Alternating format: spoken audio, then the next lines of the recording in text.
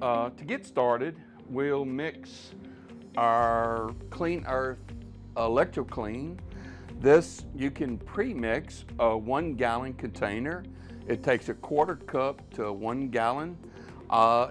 You can use tap water. I prefer to use distilled water. Not knowing what's in tap water could be a concern in the process. We'll also use a Clean Earth acid activator.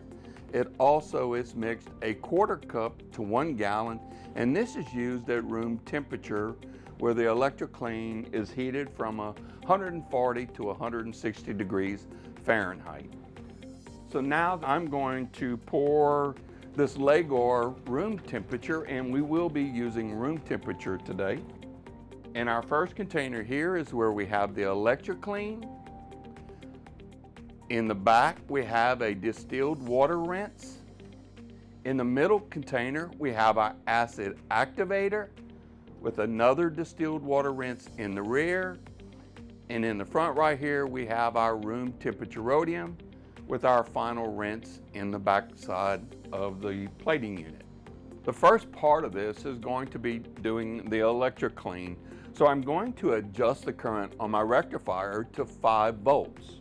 Now we're ready to go. I'm going to turn my rectifier on to ensure that I go into the bath with electrical current already on.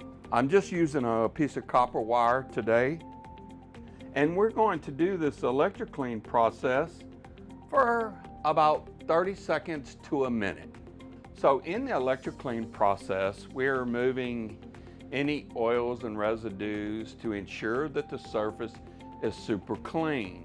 Very important. If a part has any type of rouge or finger residue, it will affect the adhesion of the rhodium in the end of the process, and you won't get your desired result.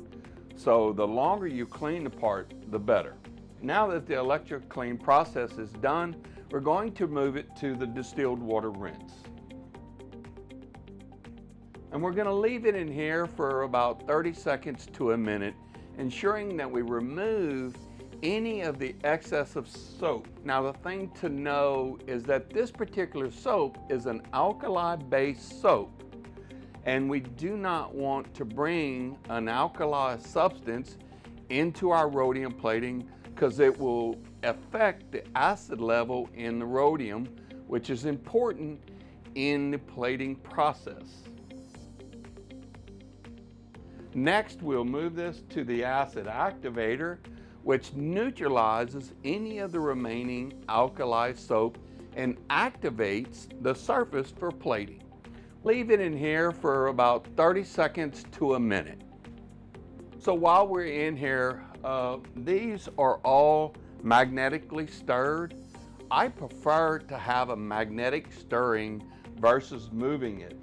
A lot of times jewelers will tend to move the part around on a hook to get the bubbles off of from the plating process, which is a good idea, because if you have bubbles on the surface and you're not getting them off, they could affect the adhesion of the rhodium. But it also will affect the amount of current going into the part as the part bounces up and down off the hook. So I prefer stirring the liquid versus moving the part. You get a more consistent current in the plating process. Now we'll be going into our rinse, and these are all distilled rinses. In this particular system, I would like to change my distilled rinses about after 15 mountings, because you'll tend to build up soap and acid activator in your rinses. It's important to keep them clean. So now the part has been cleaned and acid activated and is ready to go into the rhodium plating process. So you can clearly see we have a yellow band, and we'll put into the rhodium for about 30 seconds. I'll need to adjust the current.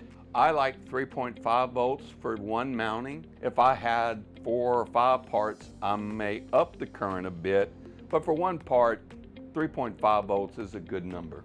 Now we're ready to plate. And so we're going to leave it in here for about 30 seconds. And that should be good. Now we have a white gold ring that has been rhodium plated. And we'll go into our final rinse. And there you have it, a beautifully plated rhodium mounting.